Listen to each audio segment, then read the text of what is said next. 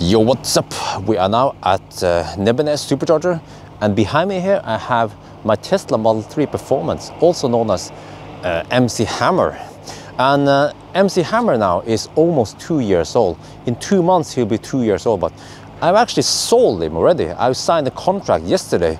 So one of the last things I have to do is to measure the degradation. I did the degradation test 7 months ago, and that was at 60,000 kilometers. Now he has done 80,000 kilometers. See, I don't drive MC Hammer that much anymore nowadays. But we are now charging up at the supercharger. I did charge it up earlier, but then we had a little problem with some stau. So that's why we are redoing it here, the starting position. So we are going to charge to 100% before we start measuring by driving it. Let me show you inside now. See, the car reports it as 100%. And let me show you that here we have driven 80,000 kilometers. This car was delivered in the 30th of March 2019. So almost 2 years ago. So if you look here, this is ScanMyTesla. It shows you that we are at 100%. We are still taking 5 kilowatts. And this one number here is also interesting. Nominal remaining. What the car believes we have before, well, until a certain buffer. So last time I measured, it was, well, we had to subtract a 3 kilowatt hour buffer or something. So last time I measured about 68.8 kilowatt hours. So we will see how much it has degraded for the last 7 months and about 20,000 kilometers after here. So let's wait a little bit more until it stops, and then we do a test. And the test will actually involve driving 90 kilometers per hour, just back and forth here a little bit until we run out. Because remember, this is not a range test, it's a battery degradation test. And to measure it, I want to avoid hard acceleration. I want to avoid high power output, because we want to measure in ideal conditions how the car performs. So don't bug me about driving under the speed limit on the motorway. It's not really a problem at all. I could have been driving on smaller roads here with lower speed limit, but that would take longer, and it's way more convenient and safer to drive on the motorway here. So yeah. All right, charging is complete. 71.4 kilowatt hour. Let's go. All right, we've been driving for a while now. This is near Furnes. We've been driving for actually 117 kilometers. Well, this one is over-reporting, but it's not too critical now. It's minus 13. That is also actually not too relevant, because this car keeps the battery nice and warm. So if you look here, 65% now. Based on the numbers, 65%, and the consumption, I worked out that so far it could look like we have almost 69 kilowatt hour, but it's still too early.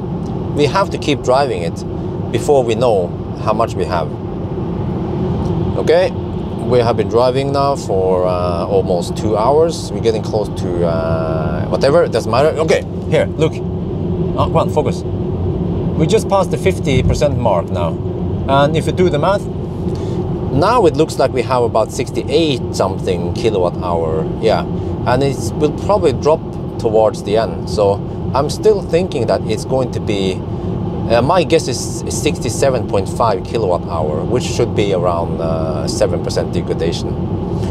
So all right, over here is not that cold, it's only minus 8. Ooh! Yeah, so just keep driving. All right, we're getting close to the end now. So we are down to 19.6% left.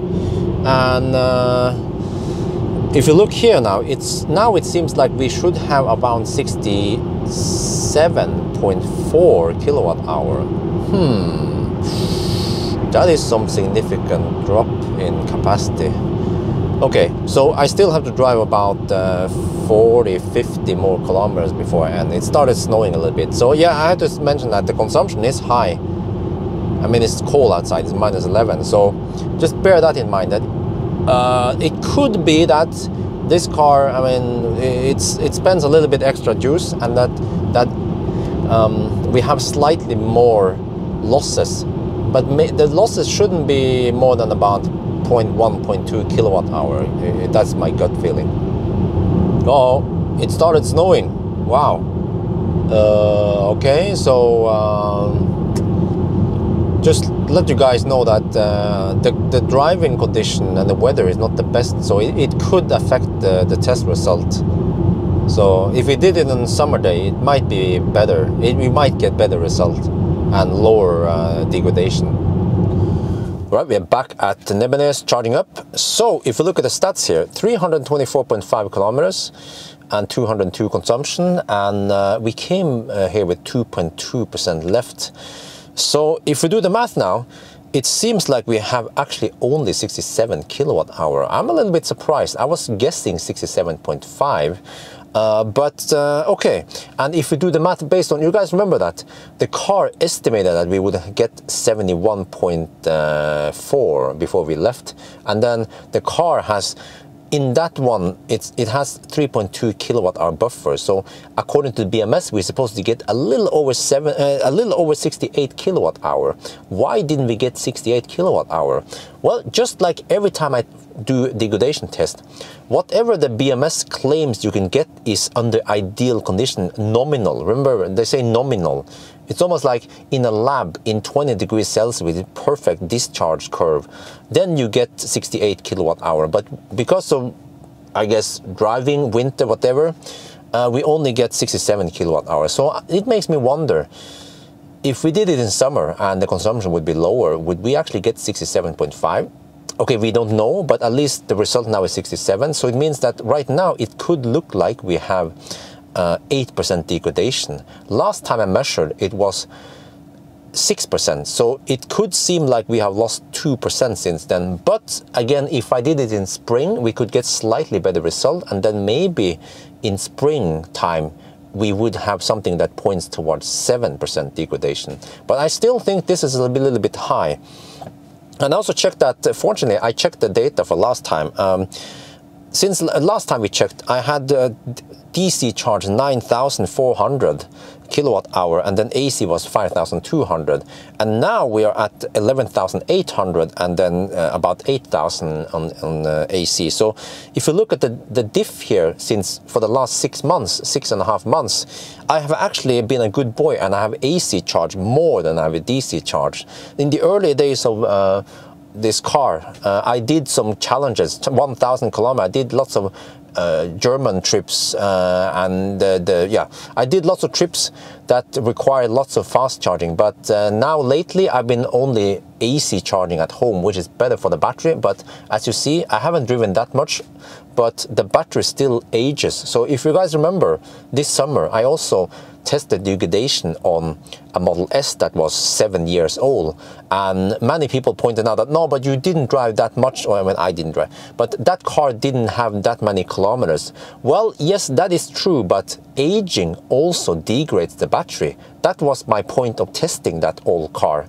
So technically, if I kept this car, the MC Hammer, still for 1 year, and we tried to measure the degradation, there should still be slight degradation, maybe just 0.5%. But I also suspect that it's the fast charging that kind of accelerates the degradation of the battery, because this battery, once it heats up for supercharging, the temperature in the pack hits 58 degrees Celsius. And how healthy is it really to keep the battery at 58 degrees? Maybe at low-ish state of charge, it doesn't matter. Like right now we're at 58%, but once we go closer to 100% or 90%, we are still at 60, almost 60 degrees, and that might not be too healthy. So I guess if you want to be a ninja and you want to be paranoid, what you could do is you can avoid preheating when you go into a supercharger. Then the battery will be slightly colder, and you won't get the best charging speed, which kind of sucks, of course. But that means that by the time you hit 70%, the battery won't be too hot. And then you can actually unplug and go to the next one. So you avoid going at 58 degrees at high state of charge. And actually, practically, it might not matter, because what I experience time after time after time, every time almost when I go on a road trip with wife, is that when we take a food break and we need to stop there anyway, the car charges too fast. So it wouldn't matter really. We could just skip supercharger, skip preheating, and basically it would be the same. We will finish charging by the time we finish eating. And if you're in a rush, then I guess for those times you don't care. So maybe that would be better. We don't know. It's kind of hard for me to measure it, but yeah. So anyway, I think that's going to be it for now. I hope you guys enjoyed this video. As always, thank you for watching and talk to you later.